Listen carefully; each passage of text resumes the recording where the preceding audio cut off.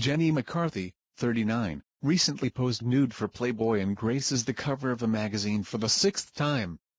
The TV host, who was named Playmate of the Year in 1994, is featured in the July-August 2012 issue, which hits stores on June 29.